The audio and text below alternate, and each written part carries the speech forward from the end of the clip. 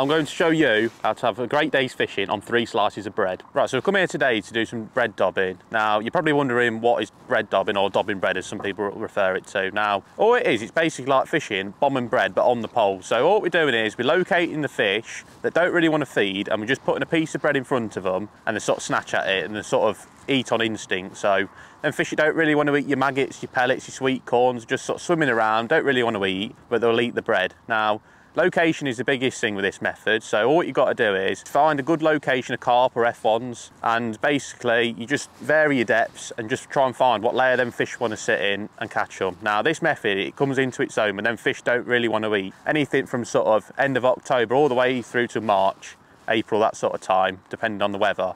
It normally works best when it's cold, like I say, when the fish don't want to actually eat. As the water temperature reaches a stage where then fish don't really want to eat so much. So this is where the bread really comes into its own. There's not much bait there, so they see the bread and they just want to eat the whole thing, because it's more like an instinct method. And I think it almost annoys them onto the hook, if you like. It's an absolute fantastic method, and I'm going to show you exactly how to do it. So when dobbing, the most important thing is locating the fish. Now, an obvious place to sort of dob would be to sort of reeds, a tree, that sort of thing, a feature in your peg, but you actually can do it in open water. The fish actually will congregate in open water as well and sit in little shoals, and this is where you've got to find where the fish are. They don't always want to be tight in cover, they'll sometimes feel safe in sort of open water and deeper water, and that's where the plummet is going to be your best friend. Now what we actually do to find the fish is we sort of get this sort of depth of the water in front of you, and what we do is we sort of drag the plummet slowly, and the best way to describe it is when you find a pod of fish, it's almost like there's a branch or lily bed on the bottom. You'll sort of drag it across and it'll be knocking and it's sort of like jigging into your line, and that's actually a pocket of fish. What you want to do is in that case is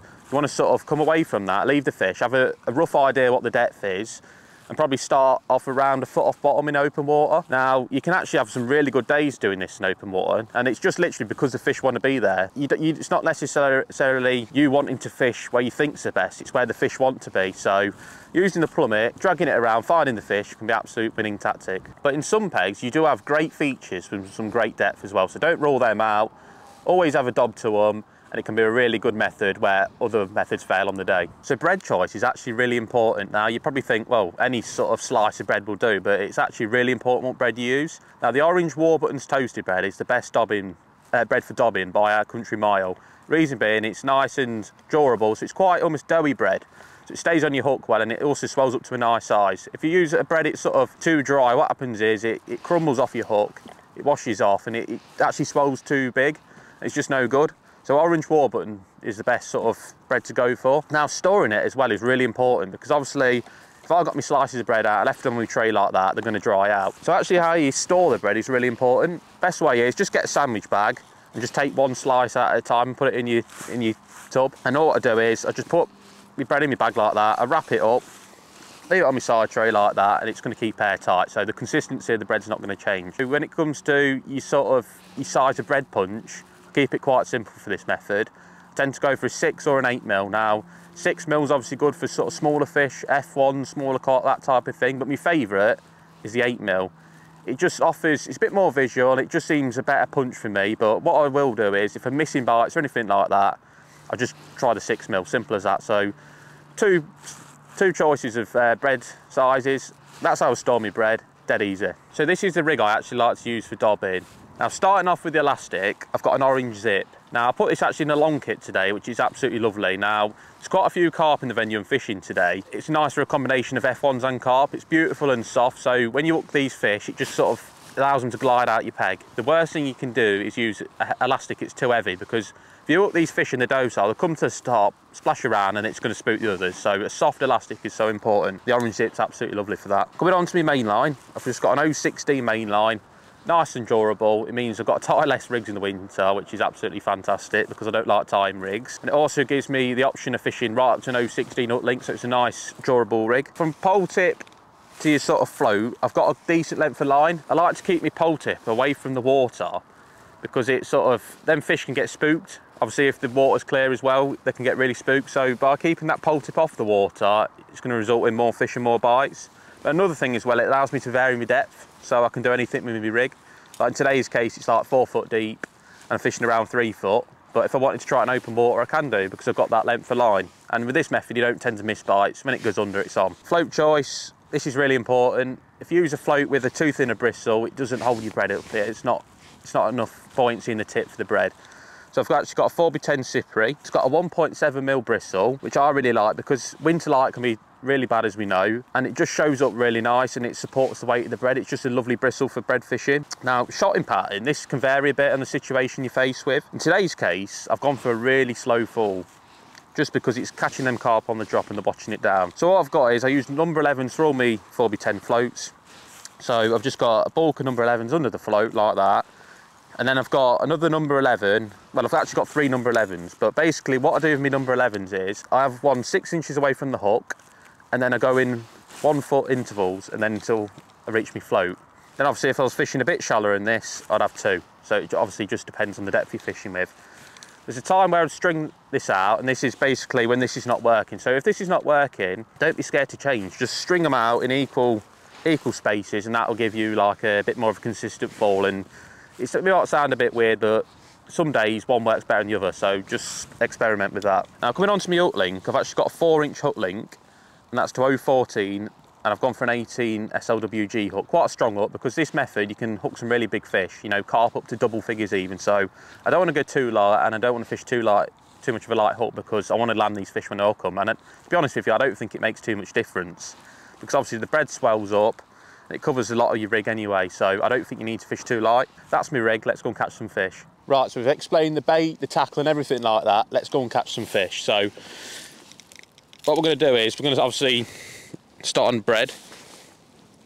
So punch wise, I'm going for an 8mm punch. Now you can use 6mm, but there's quite a lot of carp in here. I just prefer an 8mm to start. If I start missing bites and everything like that, I'll try 6mm. And location wise, I've gone it's about 13 metres to start with at the bank, and obviously you can see we're dobbing up a corner today.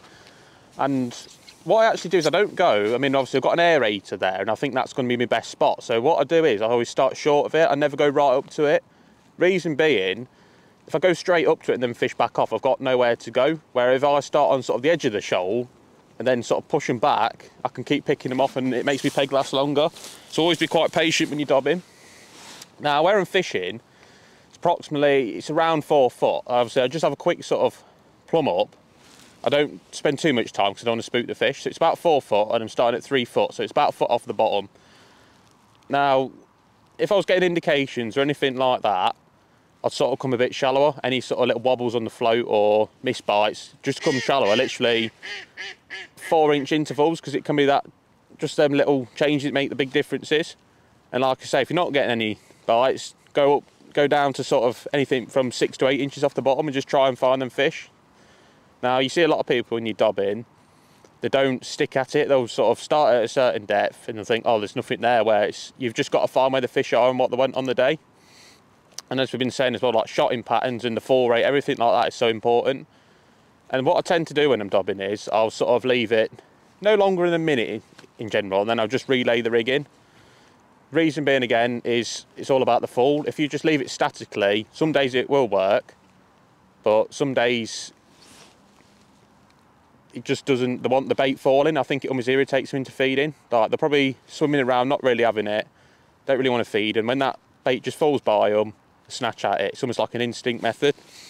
So I've not had a bite, so what I'm going to do is I'm going to lay my rig all the way out the water, and I'm just going to lay it again back in again and leave it for around. So what I mean as well, by leaving it, when the float settles, when everything's settled, then I'll leave it for 30 seconds to a minute.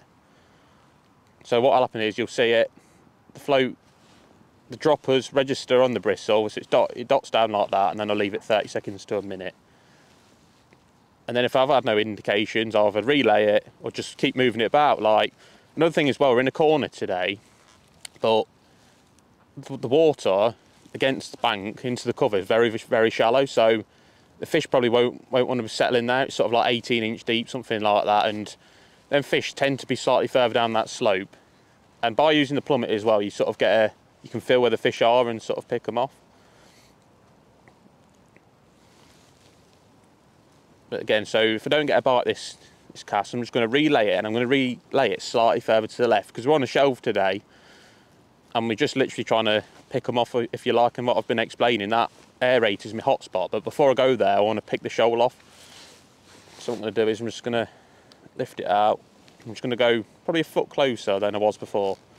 And if this doesn't go, I'm just going to go a bit further, so probably another 18 inches further again, and just work in little intervals, because you can just literally hit a shoal. If you go over them almost, you can spook them shipping back when you hook one, if that makes sense. So that's just settled up. Give that another like 30 seconds, something like that. Because like I've been saying as well, you get a response quite quick, because I think the fish almost follow it and they snatch at it. It's very instinctive for them.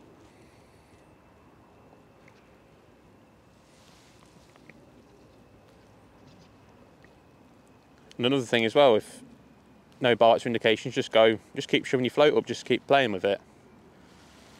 Because every day is different at this game. Like, they'll just sit where they want to sit, even though it's sort of 4 foot deep. You could even catch them at 2 foot deep. Like, they'll just sit where that warm layer is in the water. Obviously we can't see that, so we've got to try and work out where they are. So I'm going to actually go a bit further now, so I'm going to probably go another 18 inches further. I'm going to flick it out in the bank. I'm going to try there. Another thing as well, a good tip with this as well, is when you catch one, try and find a reference on your pole, so a bit of graphic or whatever, and then always have your far back marker. So when you hook one, don't just shit back and play it. Try and remember the actual distance you've hooked it and what you're lining up with, because you can get little tight pockets of fish when you're doing this. So just literally sit in one little hole. If you don't remember where you've caught it, like, you're just going to waste your time trying to get back to the same spot. So you just got to keep playing around with it. So we had another little indication there, so that might be a sign to shallow up as well. So there's obviously a few fish there. We've just gone that, you see, only like 18 inches further, and straight away I've got to add some signs. And there we go. That feels like a decent carp. It's got a nice orange zip on as well there. It's really nice and soft, but that's what you needed this time of year, because if you use a heavy elastic, the fish almost, they come to the top and splash, and you can just ruin it and disturb the other fish. So that's really good for sort of winter dobbing fishing. And just take your time with them. Like I say, it's winter time, you don't know what weight you're going to catch. So in the summer we'll be pulling, you know, trying to get them out as fast as you can, but in the winter just take your time. I mean, I'd imagine this would be a carp. So just take your time. Every fish counts in the winter. I've got 0.14 on, so I've got a decent hook link. Like I said, there's no point going too light, because you can hook some really big fish at this method. So as you can see, we've obviously got a nice carp on, and that's how simple dobbing can be. Literally, get your tackle right, get your depth right, and locate the fish, and it's as simple as that, really. Then you get a nice carp like that. So there's another nice carp on the dobbing bread method. Now, as you can see, it's a really effective method. The key is just location, locating them fish, being busy, moving around spots trying to find the fish. So hope you've enjoyed the video. Go and give it a go, and you'll catch some more carp.